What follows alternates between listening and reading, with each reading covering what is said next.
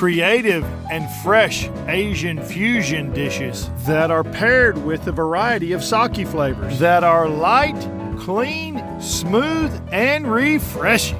Who doesn't want a little sake in their life? We're here tonight in Dallas, Texas at Asian Mint for Sake Week. It's going to be fun. You're going to love this. It's all different kinds of sake. You're going to learn about sake. If you have a chance to do it, I highly recommend you check out Sake Week. Let's check it out.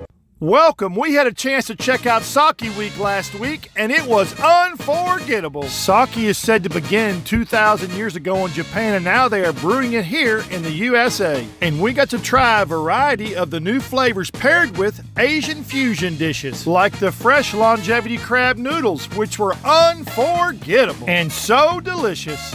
We also paired it with sriracha fried rice and fresh duck red curry that was savory, succulent, and flavorful.